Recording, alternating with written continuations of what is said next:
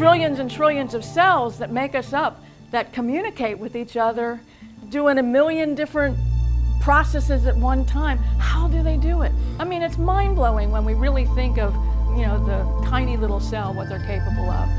Sondra Barrett is an educator, medical scientist, author, award-winning photographer, and author of Wine's Hidden Beauty, an exploration of wine as seen through the microscope. In her new book, Cells in the Sacred, Dr. Barrett reveals the scientific, mystical, and spiritual qualities of human cells. My work is to bridge science and spirit. My biochemistry, my science background, has evolved into what I'm calling Cells in the Sacred. And Cells in the Sacred looks at what's the architecture of the cell? How does the cell work? How do we make that practical to ourselves? What are the lessons we can learn from the cell? And where are there any sacred teachings that the cell embodies?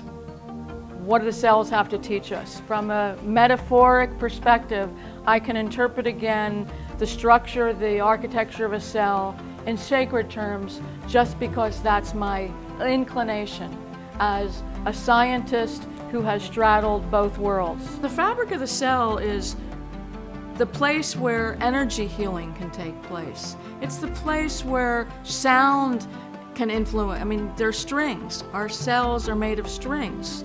So it's like now we have a place that we can understand, oh, the whole idea of resonance.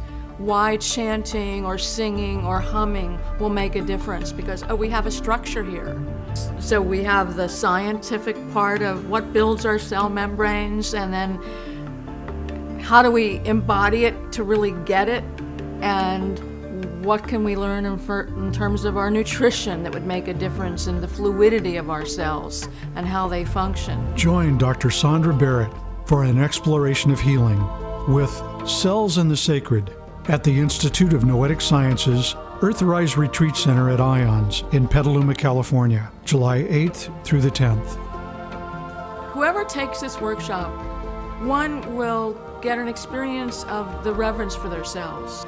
So a lot of it's practical in terms of, even if you didn't remember anything about the mitochondria of a cell, that you've got something you can go home with and learn about and do every day. It could take you 10 minutes. Your cells are always in the now. What am I feeding them that put stress or anxiety on them? Come back to the now.